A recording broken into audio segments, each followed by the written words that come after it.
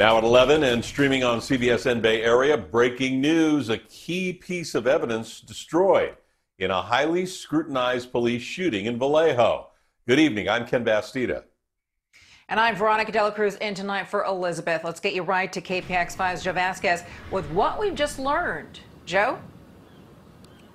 Veronica, a police department employee of the Vallejo Police Department has been placed on administrative leave after the front windshield of an undercover police vehicle was found to be destroyed.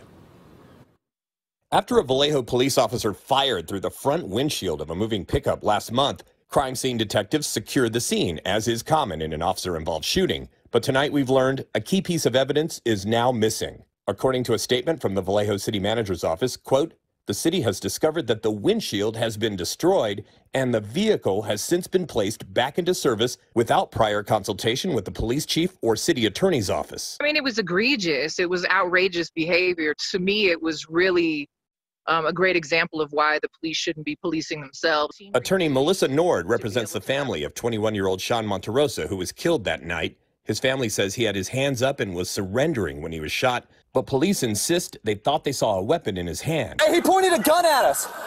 Don't move! Do not move! Do not move! It turned out to be a hammer. Tonight, Vallejo officials say a city employee has been suspended because of the windshield, and the city is now asking the state attorney general and the Solano County District Attorney to investigate the destruction of evidence. And it's an appropriate start as a response to this. I mean, they took the first opportunity to destroy evidence that was necessary from our standpoint to be able to do scene recreation, to be able to have a professional expert come and evaluate the veracity of the officer's statements.